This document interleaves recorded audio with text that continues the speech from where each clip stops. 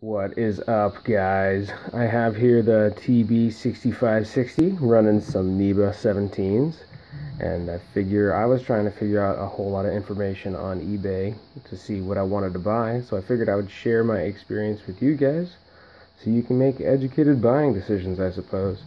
So first off, the wiring is pretty much as simple as it gets. The diagram that's included with everything, if you can see colors, you can wire this up. I mean, it took me longer to make the box than it did for me to wire it up. And it was pretty much working immediately. I haven't hooked it up to the computer yet because I don't actually have a computer that has a parallel port, so I'm working on that right now. But I'm very impressed with the instructions that I got with it. So this was actually on the disc. They came with everything, and there's just a ridiculous amount of paperwork here. And it even shows instructions for how to hook up your spindle through a relay or directly through the power supply, which was pretty sweet.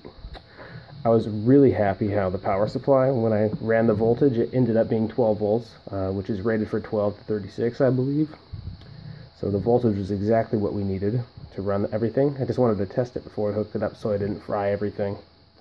I'm kind of impressed because it's a driver and controller, so it has all the individual drivers built into it, which has drawbacks because I'm sure you can't run as much current through it, so you have to run smaller motors, which leads to the other downfall.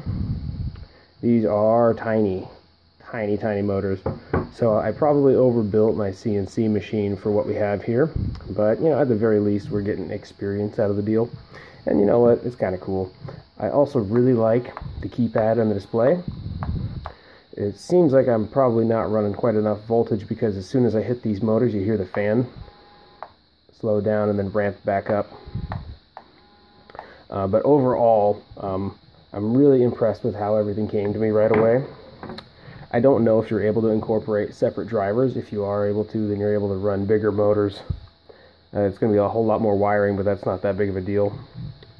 And at the end of the day, it's not hooked up to the computer yet, so I don't know how it's going to run, but so far, I really like this whole setup. I think it's going to make a really good machine.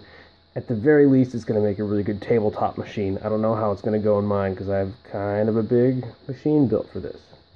Anyway, I hope this helps.